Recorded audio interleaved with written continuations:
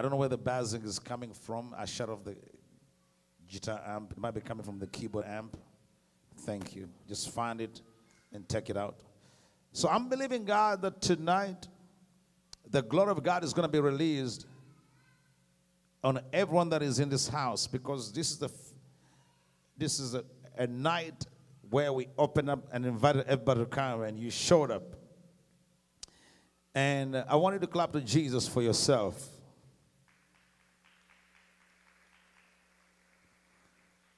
This is just the beginning of yet the best, which is yet to come. And we're believing God for an incredible move of the Holy Spirit, because God is doing something amazing in our midst, and it's for His glory. Somebody said things are opening up. Now, those of you watching me by streaming, we love you, and the glory of God is going to come where you are in your house. It's going to touch you. And I want to say something here. I missed seeing your face, and I'm so happy to see all of you. You look amazing. Let's clap to Jesus for that. So I'm living by faith. So I'm not a survivor. So I'm not a survivor. No, you're not a survivor. The Bible never says the just shall survive by faith. No, the Bible says the just shall live by faith. Say the just shall live by faith. Finally, you got it. Amen. Say the just. Now, don't be afraid to speak after me. I know they told you not to sing, but that's crazy. You know, we're going to sing because we're in the glory. Say the just shall live by faith. Say the just shall live by faith. Lavison. Say the just. Let me hear you one more time. The just shall live by faith. Say again one more time.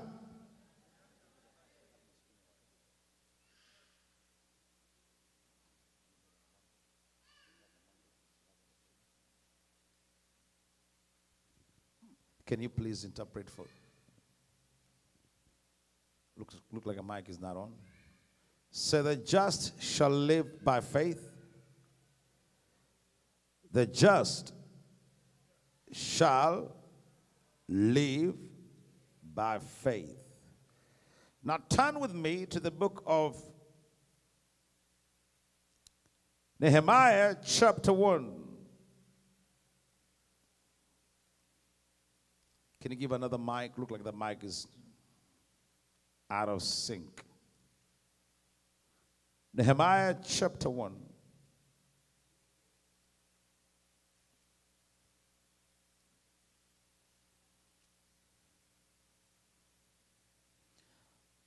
The times we're living in,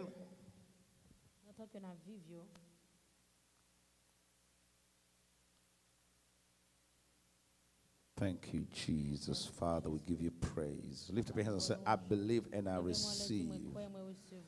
I believe and I receive. By the Holy Spirit, I receive my blessing. I receive my breakthrough. In Jesus' name. The times we're living in are very, very critical times. And what I mean by that is that if you look at Nehemiah, he had to build the wall. Now you have a microphone? So we're going to look at verse 5. Let's see what verse 5 says. Now, this is a very powerful scripture that we are turning to. Nehemiah chapter 1. I want you to follow me very closely.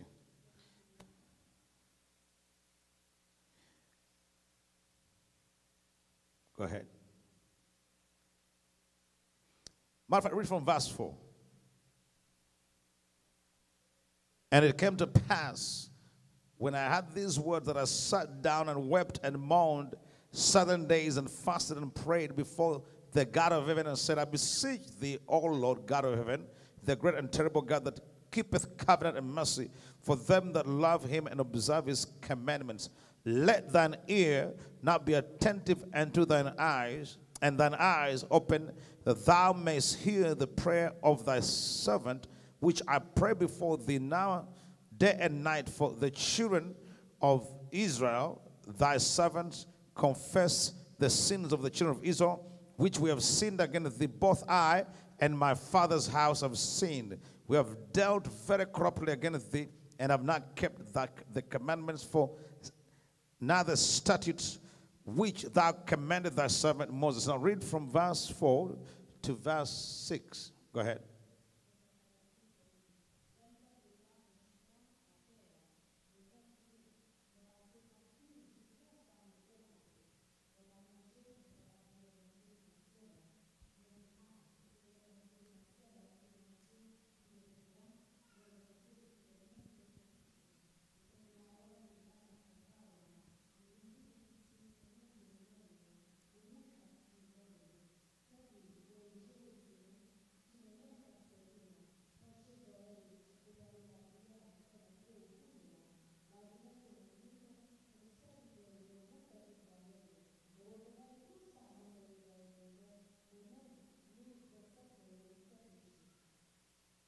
Now, we understand that the significance of the temple which had been taken down. When you look at the scripture in verse 3, and it said unto me, the remnant that are left of the captivity there in the province, from verse 2, and Hanai, one of the brethren, came, and he and some men of Judah, and I asked them concerning the Jews that had escaped, which were left of the captivity concerning Jerusalem. And they said unto me, the remnant are left of the captivity there in the province in great affliction and reproach. The wall of Jerusalem also is broken down, and the gates thereof are burnt with fire. There was no protection, and they were in a state of a devastation, and they were scattered. But to rebuild from the state of being scattered and destroyed, there had to be repentance. There had to be repentance, because for them to repent so they can find the mercy of God to deliver them from their sin and their iniquity, it required them to step out of that place of fallen state. Do you have a mic? Read from your translation verse 6 and 7. Listen to my prayer. Look down and see me praying night and day for your people Israel. I confess that we have sinned against you. Yes, even my own family and I have sinned. Read verse 7. That's verse 7. We have sinned terribly by not obeying the commandments, decrees, and regulation that you give us through your servant Moses. So they identified that the sin that was there standing between them and the blessing of God was exposing them to captivity. When believers reject intimacy with God, they become captive to the traps of the enemy. Number 2, because of lack of intimacy with God, there is lack of authority in many believers' lives. Because they lack intimacy, they lack authority. Very important for you to understand that God wants to relate to you from the place of intimacy. You have to be so intimate, passionate. So Nehemiah knew that for him to rebuild the wall and deal with the captivity and take the reproach away, he had to repent. Verse 8, please read. Remember, I beseech thee. Read from your translation. Please remember what you told your servant Moses. If you are unfaithful to me, I will scatter you among the nations. Verse 9. But if you return to me and obey my commands and live by them, then even if you are exiled to the ends of the earth, I will bring you back to the place I have chosen for my name to be honored. God wants to gather and bring the harvest in. It begins with the first of all, the prodigals. Those that have been scattered by the enemy. They used to have the fire of God. They used to be in the presence of God. They used to have intimacy with God. And they lost it. It's easy to fall. Maybe you're watching me. Maybe you're here. And you lost your passion. You lost your zeal for God. You lost your intimacy with God. And you don't know how to get it back. I got some news for you. Tonight, you can begin the journey of restoration. It begins with the repentance. Lord, I'm sorry, forgive me. Can I return to you? Can I come back to you? You are the God of mercy and grace that will give me peace, that will give me deliverance, that will heal me, even where it hurt emotionally. Nobody can bear a wounded soul. Many believers are offended. Many believers are hurt. Many believers are heartbroken. Because when the wall is taken down, there is no protection to the assault.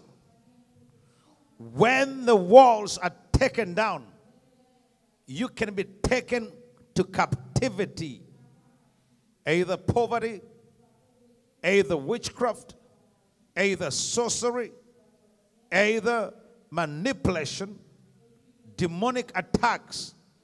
Whatsoever you're dealing with, it might have gained access through the door of offense. Maybe it accessed your heart through the iniquity in your father's house. Maybe in your mother's house. There's a lot of iniquity. There's a lot of sin. You see, before we were conceived in our mother's womb, God knew us. But the Bible says you're born a sinner. But you see, you become a sinner at conception. You being conceived in sin doesn't stop God from knowing you.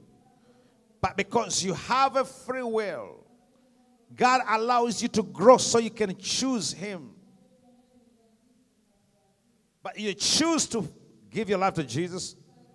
Also, you have to choose to stay in Christ. Nehemiah was not going to build a wall without repentance.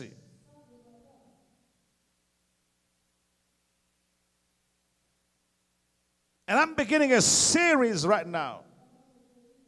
Where are the walls? Where are the walls? The Bible says, unless God builds a house, they labor in vain that build it. Unless God builds a house, they labor in vain that build it. Why is it that believers are inconsistent in their commitment to God? They're tossed back and forth with winds of false doctrine, false gods, false worship, false teachings. Are you aware that if Christ came back today, the biggest percentages of believers would be left behind because they have not fully dedicated themselves to Christ?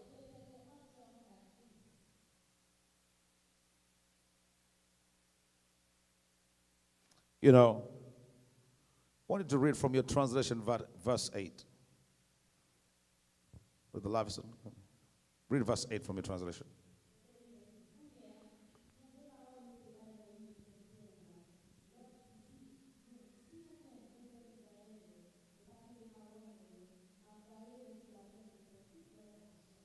Read verse 9 also.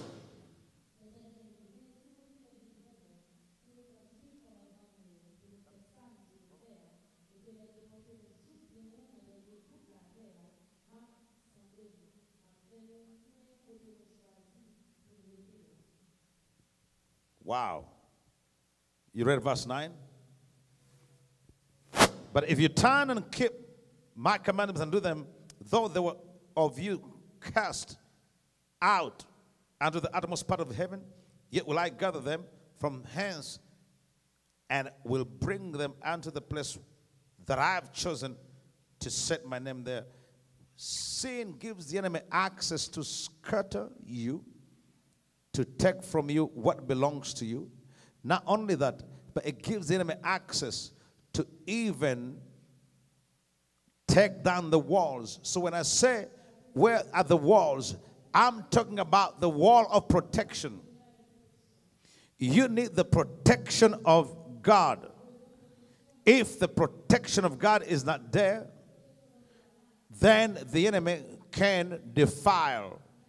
If the protection of God is not there, false doctrines can come in. Why is it that people give their life to Jesus and then they backslide? Why is it that they make a commitment to Christ and they're on fire for God, then they go back and they begin to serve witchcraft spirits? They go back to do demonic activity because there are no walls. The walls are not there. Satanism has even crept into the church. Crept in. It tries to creep in and make people compromise and do things that are contradictory. God is allowing some shakings to take place so that believers can get back to their face, cry out to God, repent, so God can have mercy on the land. The only people that can stand in a gap to intercede for a land so the land is not destroyed is the church. If believers are defiled and they lack the discernment to see, then the land can be destroyed because they will not be able to stand and hold the land in prayer. The enemy is not intimidated by how loud you sing. He's not even intimidated by how many family members you have, how much money you have in the bank, whether you have a green card or a visa. You don't care whether you're a citizen, whether you have a home. What scares the enemy is if God is on your side. What scares the enemy is not how much money you have in a bank. What scares the enemy is how you are dedicated to God and how you use the money He has given you for the kingdom. For a long time, churches have been focused on buildings. Ministers were focused on building their kingdom, their ministries. Focused on how much popularity they have on social media. Like I told you the other day, nowadays you can even buy likes. Because there are people that build social media status. And then they sell those likes.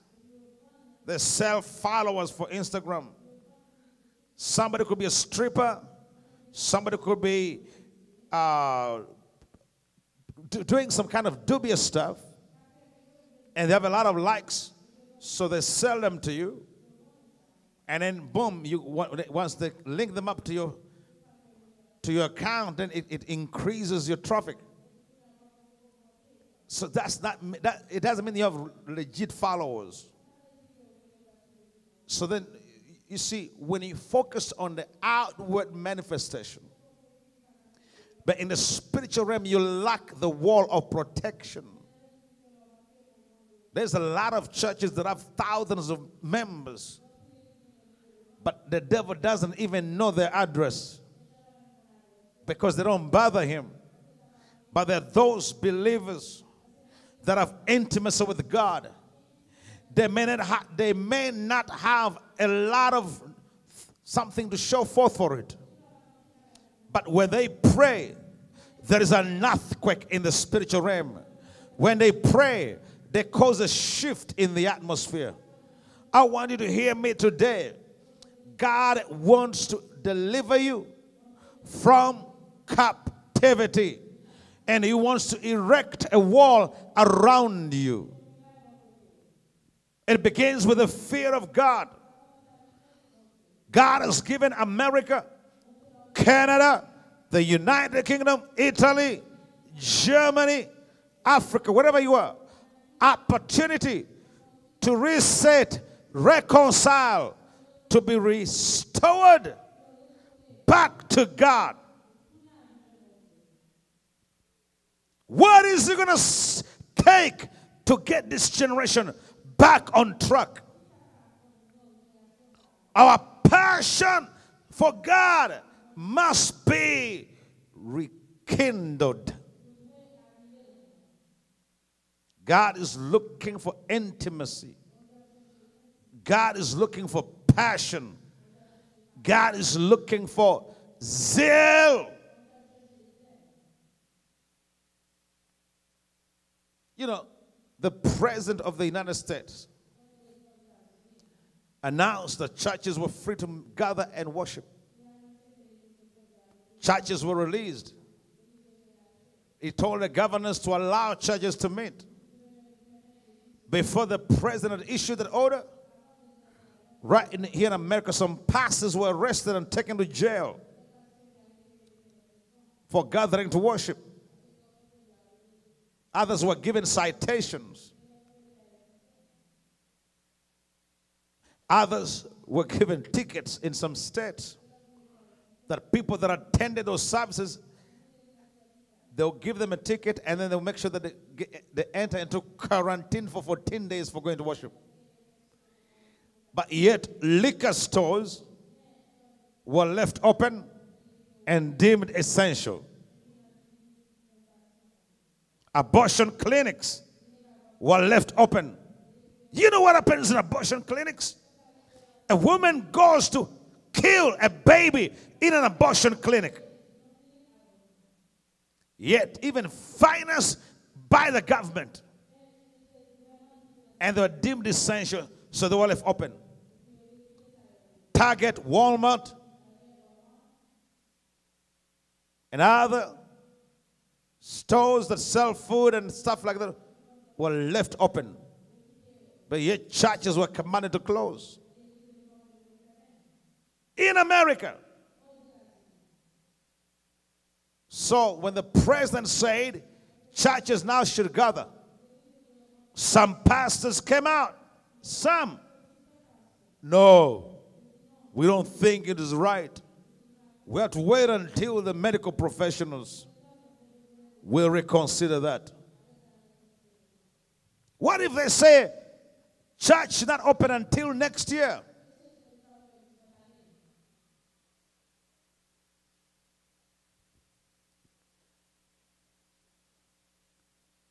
Let me tell you something here. When the church gets back to the altar, to the glory, it will earn the respect that even politicians will consult with the church. What shall we do about the mess that has happened to our nation? But the government has more respect for medical professionals than the church. Because the church has proved to be scared, coward. But thank God, because there are churches like this one and a few others that have declared an open heaven over their land and territory, that can pray hurricanes away, that can declare the glory to come on the land.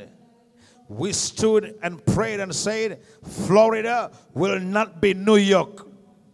When they announced and said that Florida was going to be the next New York, I stood and I said, no, amen to that? Where's my drummer? Find him. He needs to come work with me. Glory to God. I need my drummer. Go find him. Jesus Christ. I said, no. No. Florida will not be another New York.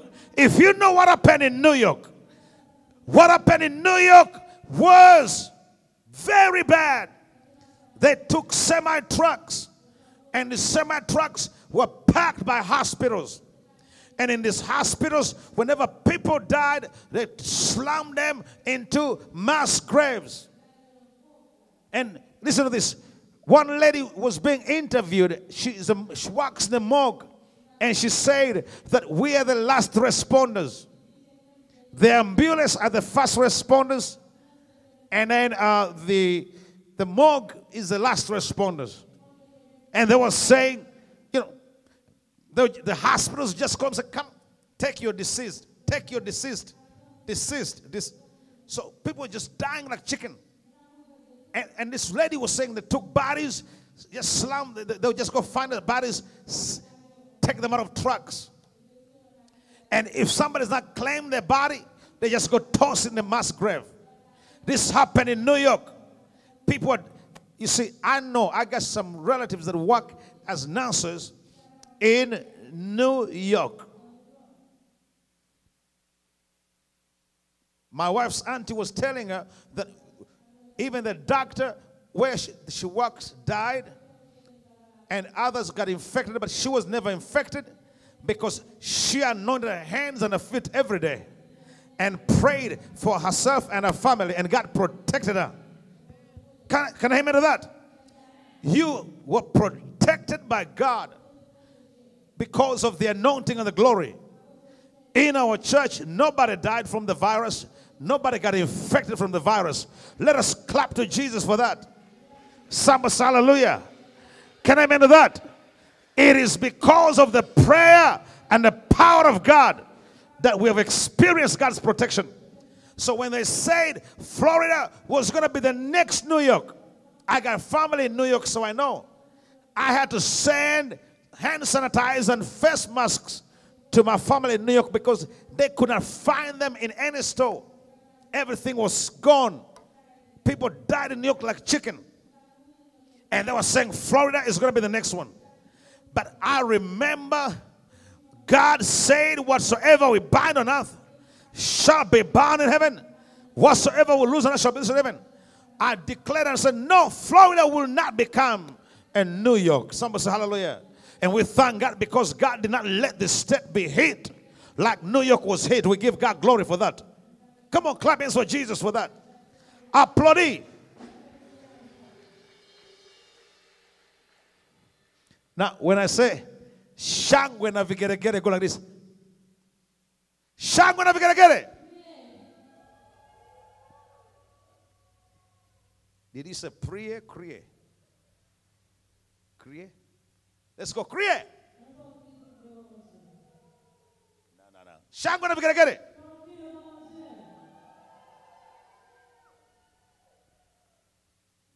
Yes. Let me tell you something. Most of the retirees come to Florida, they buy property. They call them the snowbirds. They have property in the cold places, and they have property in Florida.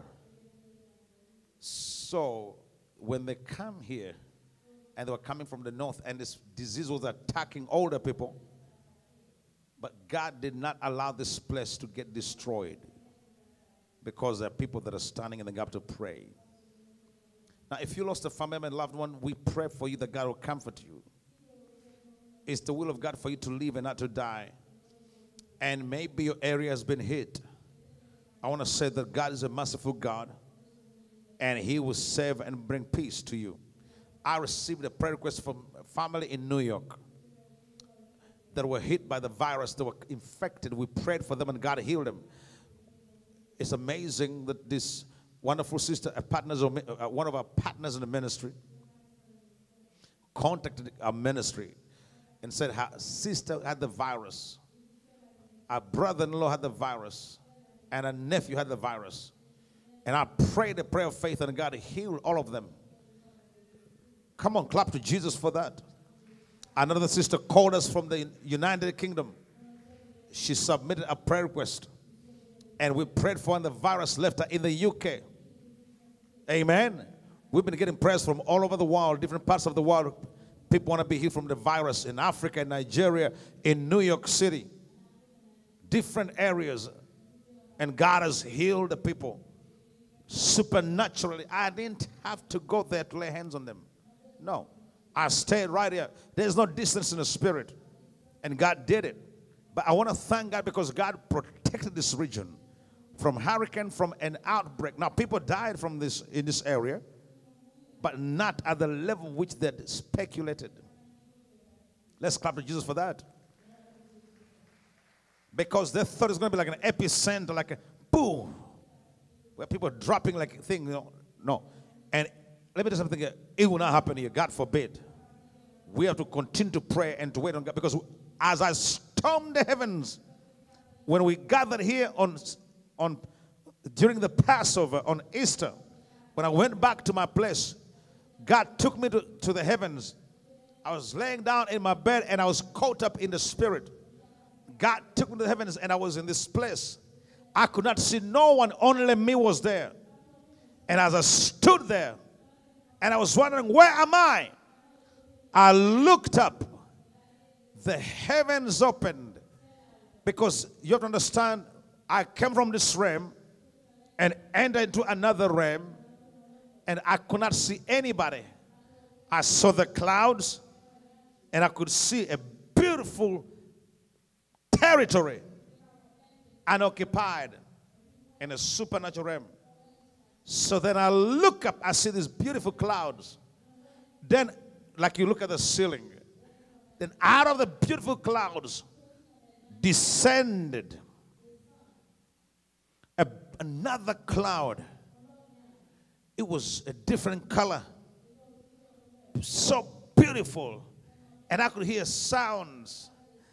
Then I saw the angels come out of this cloud as they sang and declared his majesty.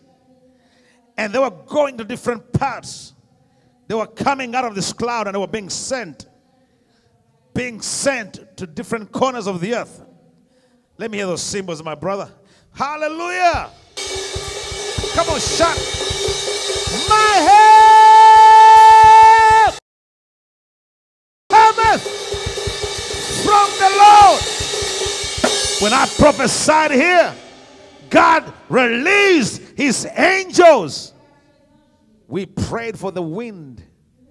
The wind represents the Holy Spirit being released from the heavens.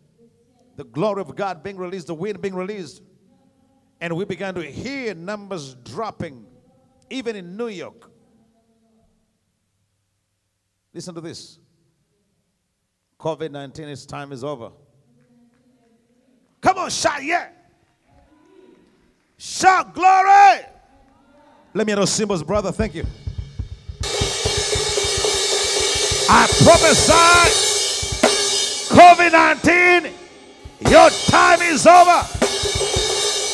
I say amen.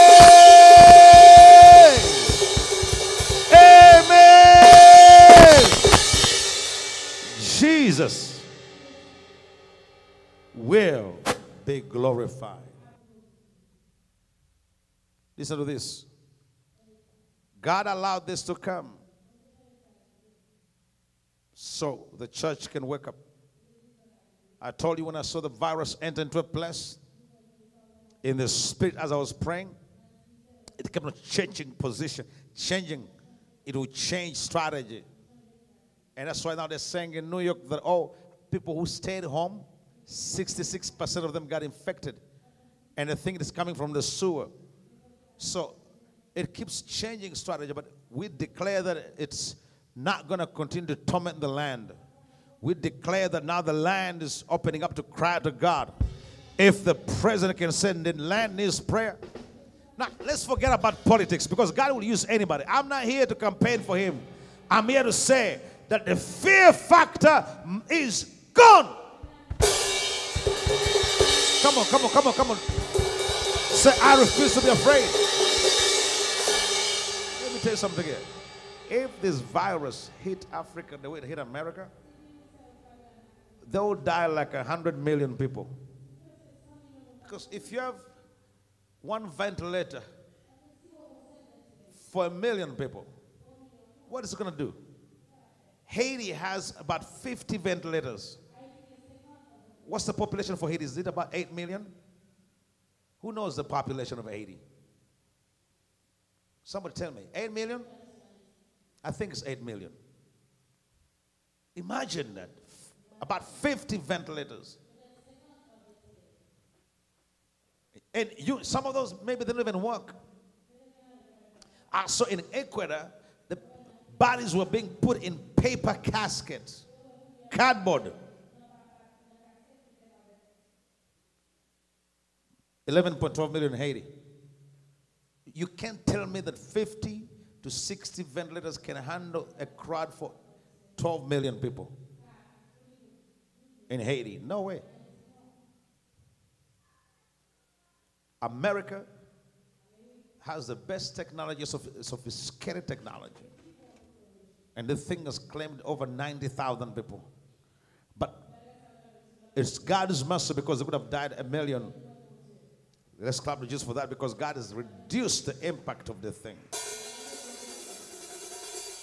When the walls in the spirit are taken down, there is no protection. And what the president did is not something he did out of his strength. The Spirit of God quickened him to do it. Because there is a group of people that wanted to keep churches from gathering, so the enemy can continue to push the fear factor. But when the churches gather to pray and worship, something happens. I said something happens. Next Sunday is Pentecost Sunday. I said Pentecost. I want you to come to church next Sunday. We have a right to meet. Get out of your hiding place and come. Let's gather together and declare prophetically a spiritual awakening. I want you to bring a bottle of oil. I'm going to pray over that oil. And you're going to go and anoint your house. Someone say amen. And declare there will be no death over your house. Say hallelujah. The Bible says 1,000 shall fall at thy side, 10,000 on the other side. It shall not come nigh thee. Believers should not be afraid. Be wise. You should do the hygiene thing, but don't be afraid. Now some people say, well, I don't want to go to church because I don't know. But hey, you go to Walmart, isn't that right? You go to Dollar Tree. You go to Burlington, they had a discount now. People are fighting at Burlington to get the deals. So when you come in God's house, you're going to get the best deal. The blood of Jesus is the best deal.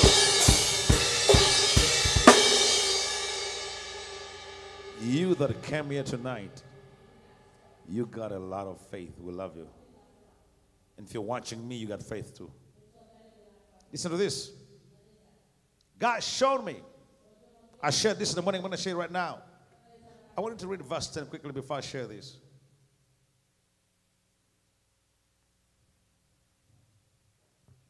Verse 10 and 11 quickly. The people Nehemiah chapter 1 verse 10 and 11. The people you rescue by your great power and strong hand are your servants. O Lord, please hear my prayer. Listen to the prayers of those of us who delight in honoring you. Please grant me success today by making the king favorable to me. Put it into his heart to be kind to me. Put it in his heart to be kind to me. What happened to those kind of prayers that the king will be kind? God can touch the heart of kings. God can touch the heart of your boss. Some of you lost your job. When they open up the company, your name is going to be the first they're going to call. You had me? You had me? Utande? Yeah, they're going to call you. You're going to get back to your job. You're going to get hired.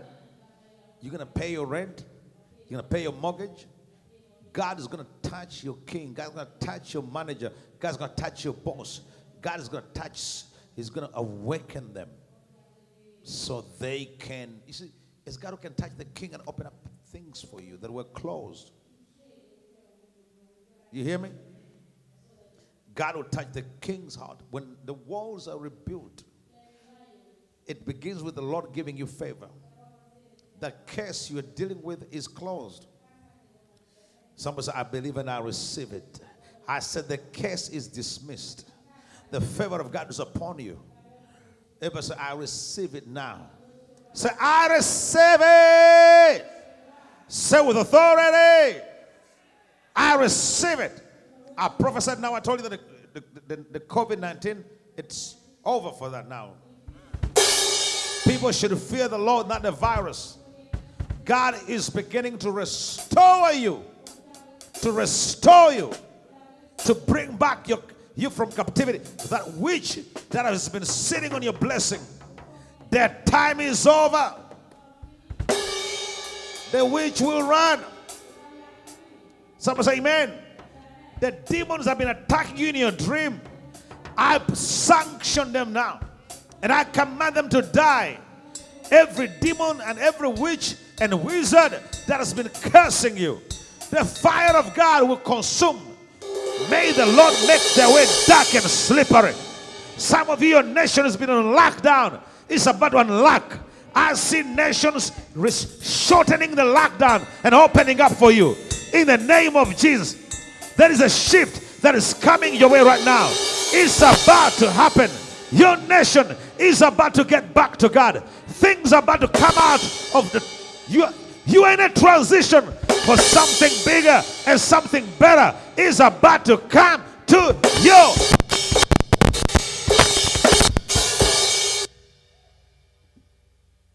So I receive it. So I receive it. God will make a way where there seems to be no way. I say America is about to experience the awakening. Family is about to be restored. People gonna be hungry for God. They are tired of religion. People want intimacy with God. You will not settle in your sin. You won't be comfortable in rebellion. God is going to convict you. He'll wake you up in the night to pray, to cry out to him. Deep calls unto deep. Jesus, Jesus, you make the darkness to tremble. Jesus, Jesus, you silence fear. I wanted to say, I'm not afraid 7 times. Say, I'm not afraid. I'm not afraid. I'm not afraid. Come on, say it 7 times. I'm not afraid. Why are you declaring that? Because you want the devil to back off you. That devil is a liar. Whatsoever is stolen from you, you're taking it back. Take your money back.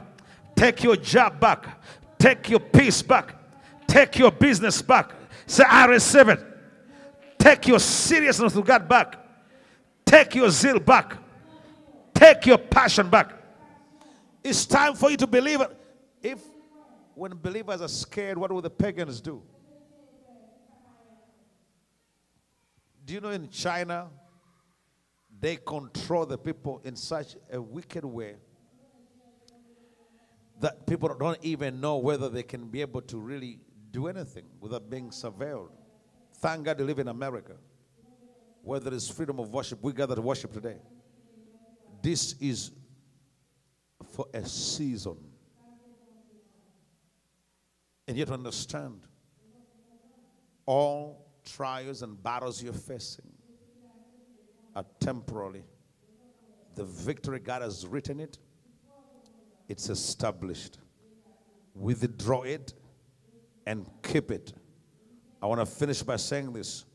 The reason why most of you never get to keep your breakthroughs and your blessings is because you have no wall. So you receive it, and the enemy just comes and picks it and takes it.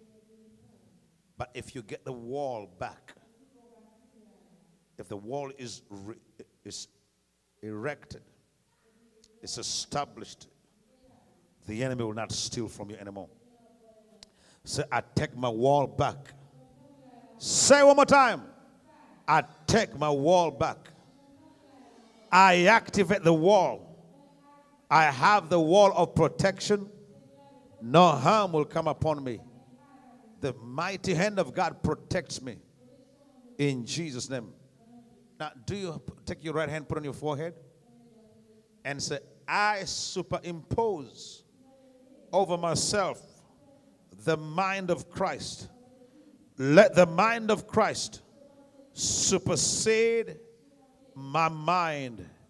I have the mind of Jesus. Shout hallelujah.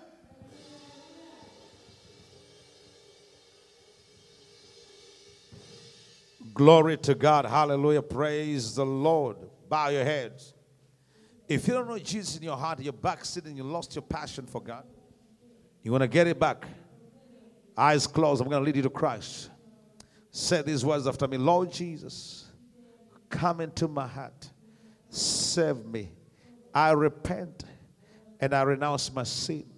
Remove my name from the book of death. Write my name in the book of life. I accept you in my heart as my Lord and my Savior. Thank you for saving me. Thank you for removing my name from the book of death. Thank you for writing my name in the book of life. I am born again in Jesus' name. Let us give God the clap offering.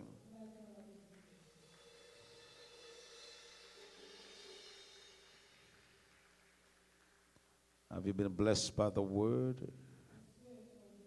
Have you been blessed by the word? If you've been blessed, say, I am blessed. We're going to receive our offering right now. Thank you, Jesus. Prepare your offering right now. Prepare to give to God. Amen. For those of you writing a check, write to Power Evangelism Ministries.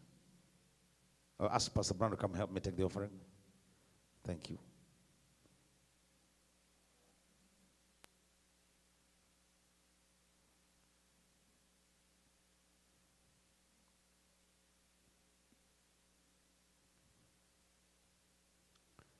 You see, God loves a cheerful giver.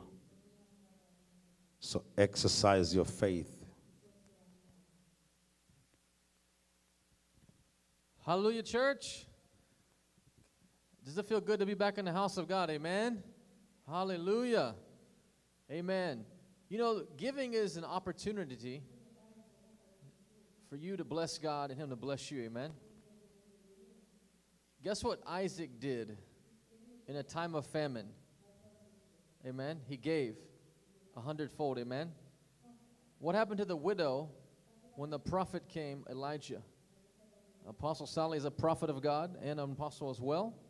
So when he comes to minister, he's carrying something prophetically. Amen.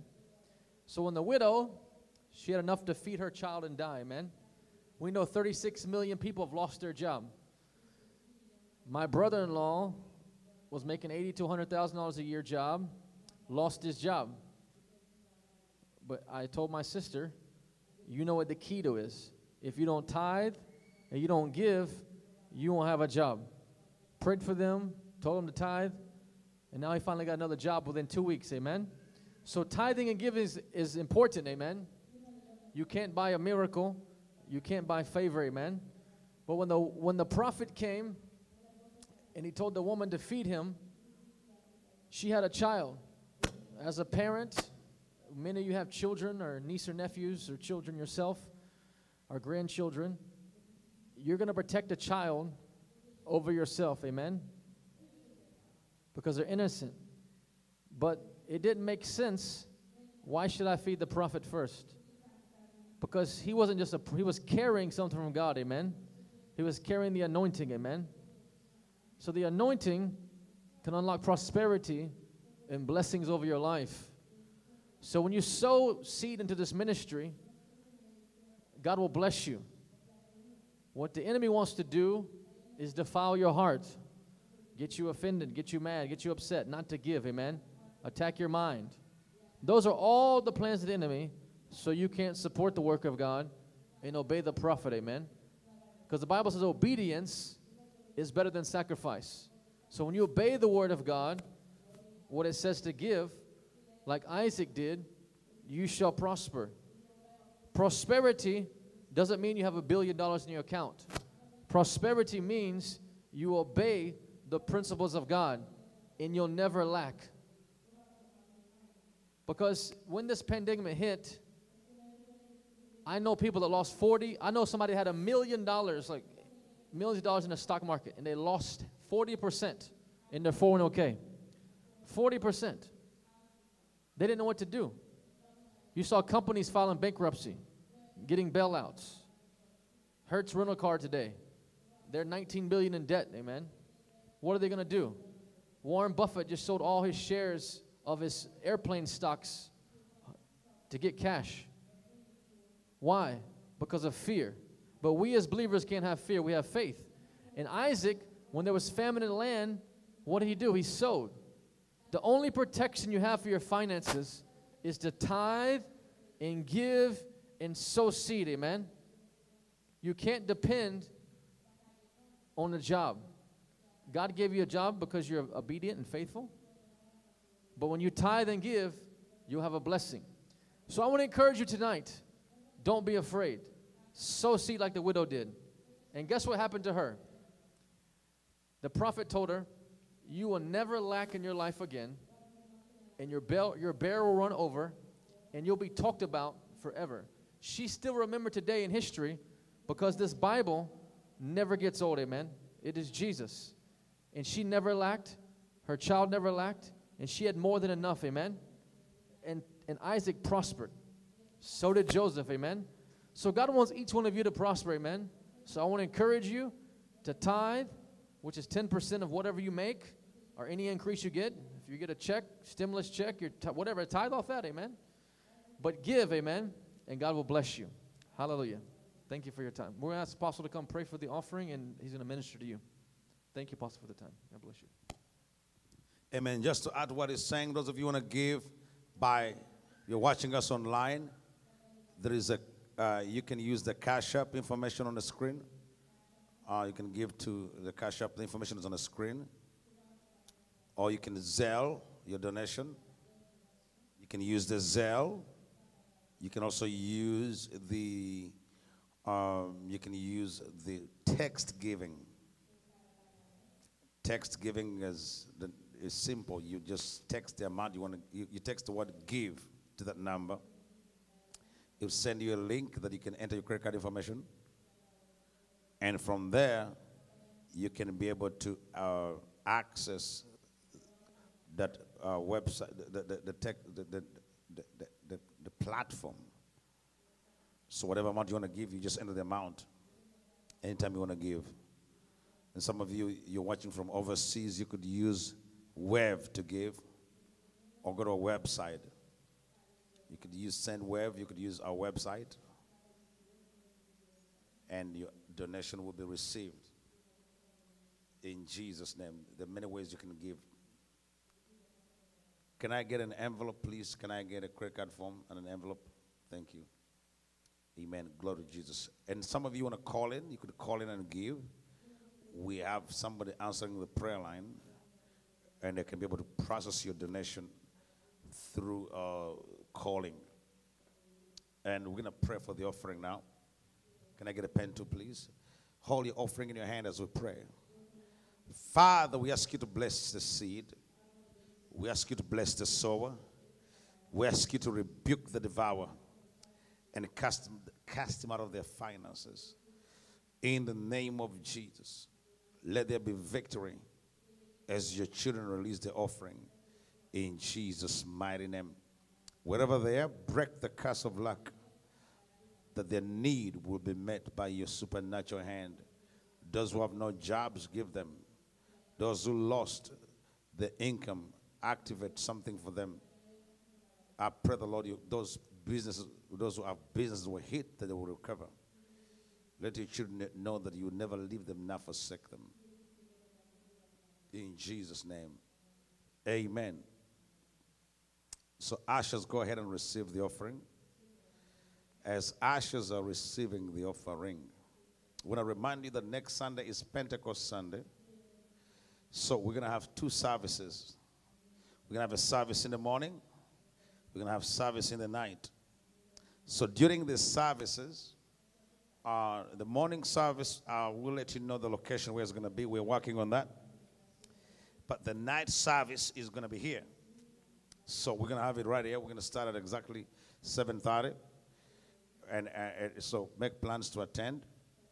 Pentecost Sunday is going to be powerful. If you have not submitted your fast fruit, go ahead and do that. Because God is moving powerfully through this ministry. And it's a good time for you to bring your fast fruit before Pentecost.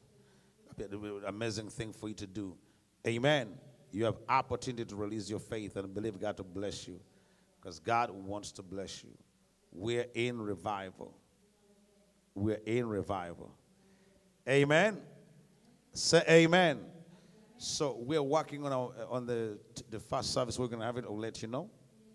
But right now, I'm about to release the anointing. Are you ready? Rise up on your feet. Glory to Jesus. Lift your hands up and say, Father, this is the time that I've been waiting for. I need my miracle. I need